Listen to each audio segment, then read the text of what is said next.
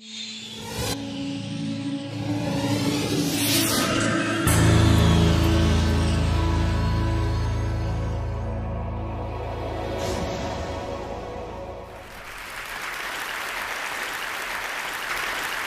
like to talk about my dad. My dad has Alzheimer's disease. He started showing the symptoms about 12 years ago, and he was officially diagnosed in 2005. Now he's really pretty sick. He needs help eating. He needs help getting dressed. He doesn't really know where he is or when it is. And it's been really, really hard. My dad was my hero and my mentor for most of my life, and I've spent the last decade watching him disappear. My dad's not alone. There's about 35 million people globally living with some kind of dementia. And by 2030, they're expecting that to double to 70 million. That's a lot of people. Dementia scares us. The confused faces and shaky hands of people who have dementia, the big numbers of people who get it, they frighten us. And because of that fear, we tend to do one of two things. We go into denial. It's not me, it has nothing to do with me, it's never going to happen to me. Or we decide that we're going to prevent dementia, and it will never happen to us because we are going to do everything right and it won't come and get us. I'm looking for a third way. I'm preparing to get Alzheimer's disease.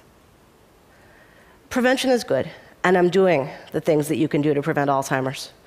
I'm eating right, I'm exercising every day, I'm keeping my mind active. That's what the research says you should do. But the research also shows that there's nothing that will 100% protect you. If the monster wants you, the monster's going to get you. That's what happened with my dad. My dad was a bilingual college professor. His hobbies were chess, bridge, and writing op-eds. He got dementia anyway. If the monster wants you, the monster's going to get you, especially if you're me, because Alzheimer's tends to run in families. So I'm preparing to get Alzheimer's disease. Based on what I've learned from taking care of my father and researching what it's like to live with dementia, I'm focusing on three things in my preparation. I'm changing what I do for fun. I'm working to build my physical strength. And this is the hard one. I'm trying to become a better person. Let's start with the hobbies. When you get dementia, it gets harder and harder to enjoy yourself. You can't sit and have long talks with your old friends because you don't know who they are. It's confusing to watch television and often very frightening. And reading is just about impossible. When you care for someone with dementia and you get training, they train you to engage them in activities that are familiar, hands-on, open-ended. With my dad, that turned out to be letting him fill out forms. He was a college professor at a state school. He knows what paperwork looks like. He'll sign his name on every line. He'll check all the boxes. He'll put numbers in where he thinks there should be numbers. But it got me thinking, what would my caregivers do with me? I'm my father's daughter. I read, I write, I think about global health a lot. Would they give me academic journals so I could scribble in the margins? Would they give me charts and graphs that I could color?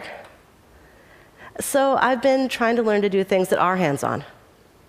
I've always liked to draw, so I'm doing it more, even though I'm really very bad at it. I am learning some basic origami.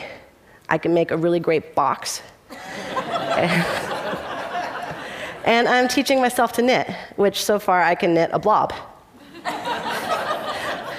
But you know, it doesn't matter if I'm actually good at it. What matters is that my hands know how to do it. Because the more things that are familiar, the more things my hands know how to do, the more things that I can be happy and busy doing when my brain's not running the show anymore. They say that people who are engaged in activities are happier, easier for their caregivers to look after. It may even slow the progress of the disease. That all seems like win to me. I want to be as happy as I can, for as long as I can. A lot of people don't know that Alzheimer's actually has physical symptoms as well as cognitive symptoms. You lose your sense of balance, you get muscle tremors, and that tends to lead people to being less and less mobile. They get scared to walk around, they get scared to move. So I'm doing activities that will build my sense of balance. I'm doing yoga and Tai Chi to improve my balance so that when I start to lose it, I'll still be able to be mobile. I'm doing weight-bearing exercise so that I have the muscle strength so that when I start to wither, I have more time that I can still move around. Finally, the third thing, I'm trying to become a better person. My dad was kind and loving before he had Alzheimer's, and he's kind and loving now. I've seen him lose his intellect, his sense of humor, his language skills. But I've also seen this. He loves me, he loves my sons, he loves my brother and my mom and his caregivers. And that love makes us want to be around him even now, even when it's so hard. When you take away everything that he ever learned in this world, his naked heart still shines. I was never as kind as my dad, and I was never as loving. And what I need now is to learn to be like that. I need a heart so pure that if it's stripped bare by dementia, it will survive. I don't want to get Alzheimer's disease. What I want is a cure in the next 20 years soon enough to protect me. But if it comes for me, I'm going to be ready. Thank you.